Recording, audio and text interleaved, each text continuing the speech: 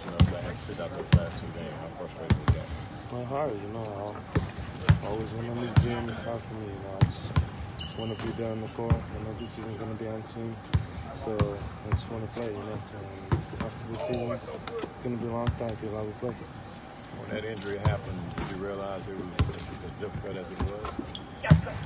Yeah, but I got hit in the beginning of the game, so I was kind of warm, you know. It hurt me, but I could still play, so I think that. Luka, what's it been like watching the reaction that Dirk has gotten down the stretch from the fans? I mean, game by game by game, every fan celebrating him the way they have. What's it been like for you watching that?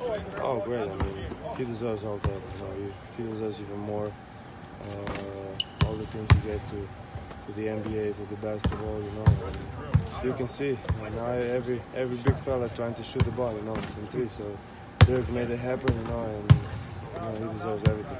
The videos that you guys do together on the screen they're pretty funny. They're going viral. What's that been like getting to know him personally as well, and your friendship from that standpoint as well? Oh, it's great. You know, he's a funny dude. You know, he just joke around. He always, you know, he's always in a good mood. You know, and that brings all of our young guys. You know, just a pleasure to be with him.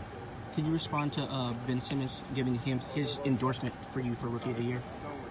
I mean, it's great, you know, the people, players think that I can be rookie, but I would say it's too much talking about that, you know, it's just a lot of media about that, you know, too much talking, and I just don't want to talk about it, you know, just everybody trying to talk about it, and I just want to focus on next game.